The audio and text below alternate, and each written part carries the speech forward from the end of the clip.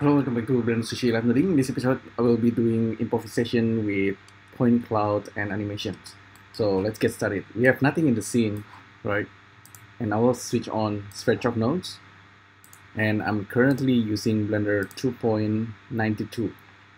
Okay, so we want to generate points, for example. This is like super basic random vector. Can generate points. Mesh viewer for the output. Okay, so this is super basics, and you can see there's a single points because we have count of 1 there. We can increase it more. Let's make just 100 for now. We can randomize the seed, and you can see it's kind of like a spherical.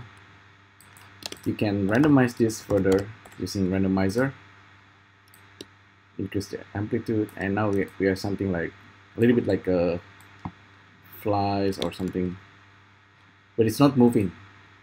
You can randomize the seed and you think, okay, it's like moving like a noise. That's not exactly what you want. So let's save this very quickly. So this is a point cloud study. So in Blender, sometimes in the past, I think people don't think too much about point cloud, but I want to talk about point cloud because this is something that you can further use to create mesh. Okay, you can remesh it. There's a couple of ways to do this, but for now I will just focus on something I want to show you. You can use noise, vector noise. This is like, I've done this in the past many times.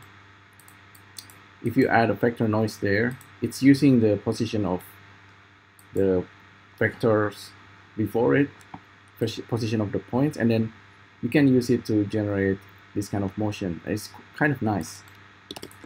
So you can just plug in a vector there, play around with the X position or the Y or the Z if you use frame.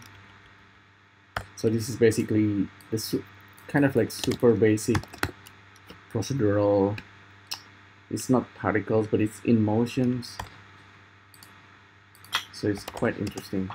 And if you look at this, it's like, okay, it's moving. It's like a something like a insect or something, but still it's just a point position in space, right? I want to show you something interesting. This is Blender 2.92. I don't have geometry nodes here, so I will open another Blender, which is the more recent one, Blender 2.93 with geometry nodes. And I will switch to this one soon. I want to show you if I'll make this like 100 frames. We know this, we're gonna have this kind of insects for 100 frames. I will go file, export, Alembic, selected objects only, and export. You will see that here, file, import, Alembic, you will see the resulting animations is not actually animation yet. It's static, which is pretty annoying because this is animations. However, if you kind of trick Blender to do that, displacement strength of 0, file, export, Alembic, re-export. This one is actually exporting the animation. So currently I cannot install add-on like SVerchok or animation nodes into Blender 2.93, but it might change again, hopefully. But anyway, I trick Blender to export the Alembic, which is cool. Why? Because we can use geometry nodes now. And with geometry nodes, if you already use geometry nodes for a while, if you search point, points is actually regarded as kind of like a first class. It's no longer like, okay, it's just a points. No, points is actually quite something. You can turn points into volume, and you can use volume to mesh. This is actually one of my favorite in the Blender 2.93. with SVerchok, I mean with geometry nodes. We don't have SVerchok here at the moment. I cannot install it somehow. You can see points become a volume and volume become a mesh. And this is something that you can render. It's no longer just points. It now has faces and edges. And on top of that, if you play around with SVerchok for a while, you can actually use vertex color, something like that. I will try to transfer this into geometry nodes at some point, because what I'm doing at the moment is I'm dealing with point cloud data, and I like point cloud data. So this is like the bake volume. So points become a volume. You can play around with the threshold. Sometimes with threshold just 0.5 is enough, and then you can also use adaptive. Adaptive will generate something that's a little bit, it's kind of making it, the topology changes, make it more efficient. You might like that. You might not like that. However, it's useful. On top of that, you can do something like mirror, which is pretty cool. And you have some kind of weird noise animations. You can remesh, smooth shading, character generators. Not exactly, but yeah, I've been doing this for a while. I think this is a pretty interesting method. So Alembic coming in from this SVerchok, and we can play around here. Oh, there's actually the radius. Make it small. I could actually just increase the points here. This motion is kind of interesting. You can have multiple motion, smaller and bigger motions. Just mix the motions together, something like that, and increase this. Plug this into the vector. It's a lot of possibilities. Increase the scale here if you want.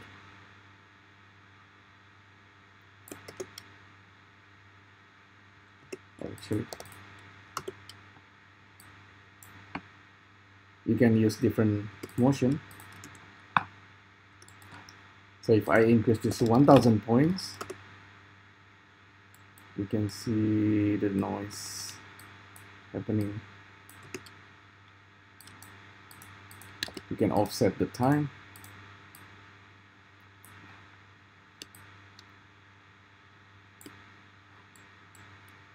Yeah, okay. That's file, export Alembic. And let's delete. Okay, don't delete. File, import Alembic. This is something that you can actually link. Yeah, you can use link. You can change the data. You can connect this to this guy.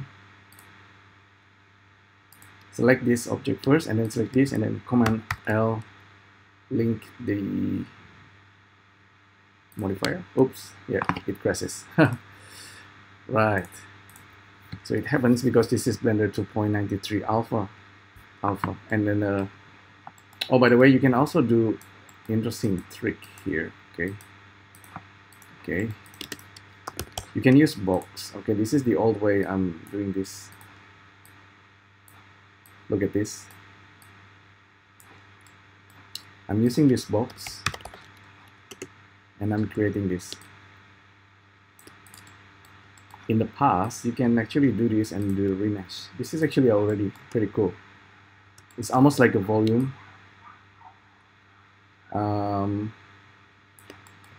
Volume remesher, but as something else. This is still interesting, and you can file. You can use displacement trick. you can file, export, Alembic.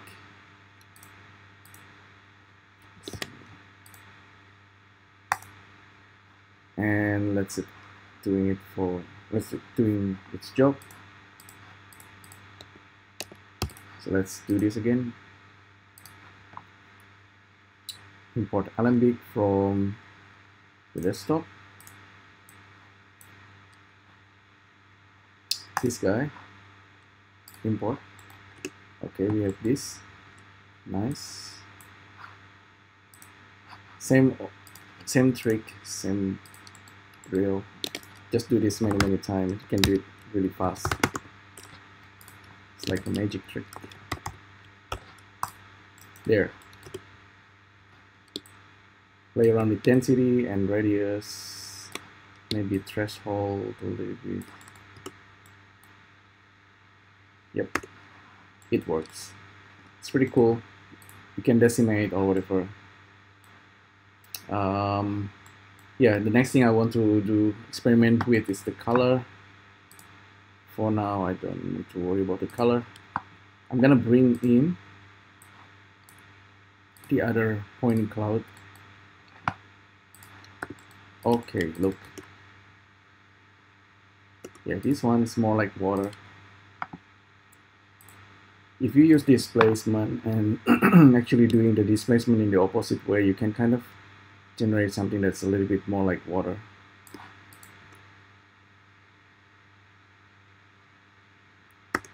And you know, on top of this, you can also, because this is now already becoming a different object.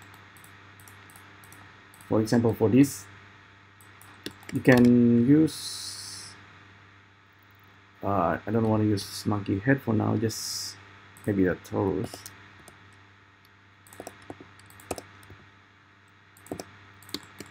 So for example, this guy, we can treat it like a points, also point instancer, point distribute. It's become a new point cloud.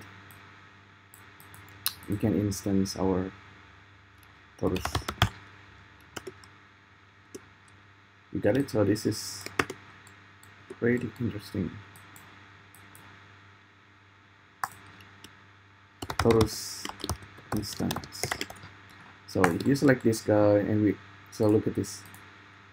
So mesh Alembic data coming in, geometry nodes, turn it into mesh volume, add another geometry nodes, torus instance. So look at that. How interesting. So this is like a, yeah, like I said, it's like a magic trick. It's not particularly exciting. This is like super basic. However, it's fun. Point scale. Okay, you can do point scale, right?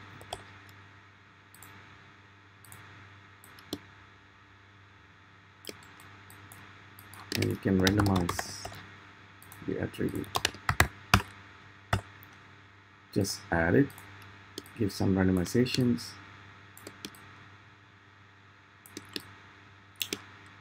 This is random density. You can use also Poisson disk. So Poisson disk.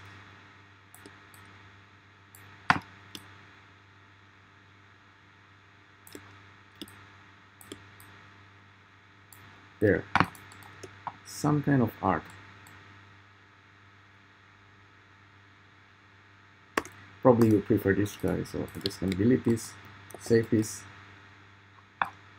as point cloud art.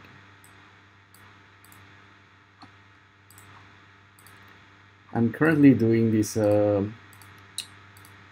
something else, right?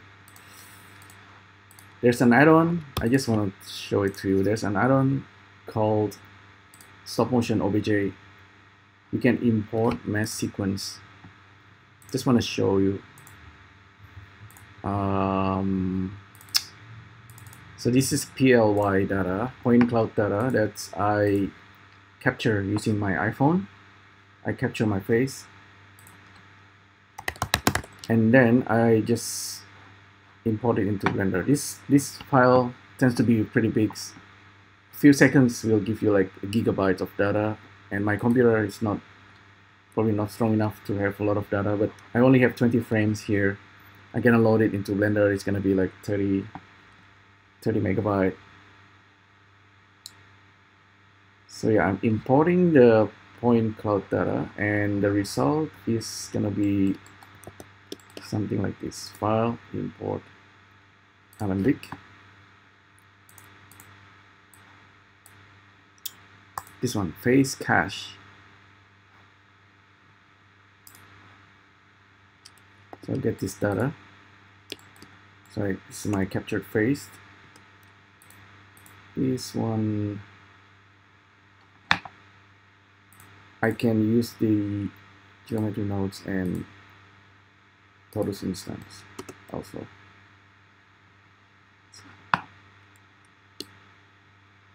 See if I can make this smaller.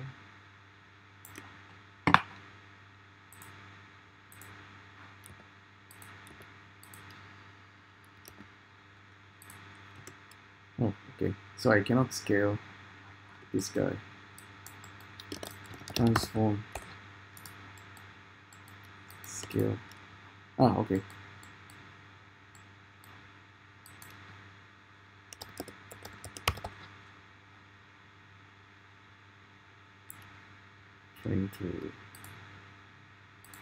Trying to do too much.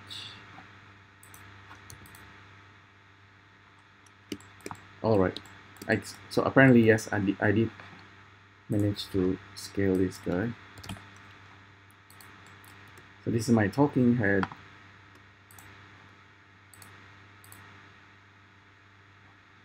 With a Torus instance on top of it. Okay, so and this is also animating as well, 400 frames. The data is quite large, but this is also something, like I said, ideally the point cloud should come into Blender with a vertex color data and a vertex normal, etc. This one doesn't come with anything, just points. This one is running in real time. So the add-on that's responsible, like I said, it's called Stop Motion OBJ. You can download it yourself. You can try it, export it out as Alembic, bring it into newer Blender, and then you can create something like this. Pretty cool. All right, so yeah, so that's the quick magic trick for today. So give it a try yourself. It's quite fun. So basically we are dealing with something called point cloud, and you will probably heard this quite often if you are doing computer graphics. Yeah, thanks again for tuning in. Hopefully this is useful. Thanks again, and I'll see you next time. Thank you. Bye.